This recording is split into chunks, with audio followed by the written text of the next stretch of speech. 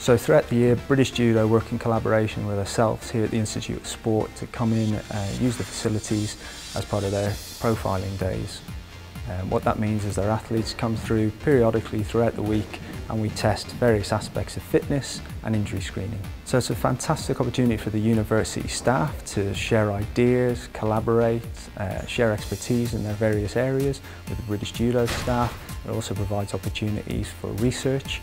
So it's really important for the university to be in partnership, particularly with British Judo being on site here in their Centre of Excellence, and it provides great opportunity for our staff and students, but also provides a great focus to the campus in terms of sport and the Institute of Sport.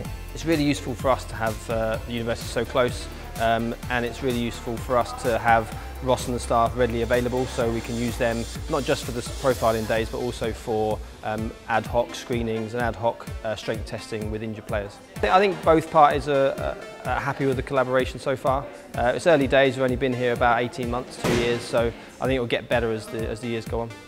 The facilities here are great, which is why I moved. I mean, back at home you don't have everything that you need in one place. You know, I was having to travel to the gym and travel for other training and stuff, but here there's everything. We've got our own gym, we've got our own dojo you can see behind us. It's pretty much everything that you're going to need if you're looking to take your judo career to the next level, you know, world, European and Olympic level.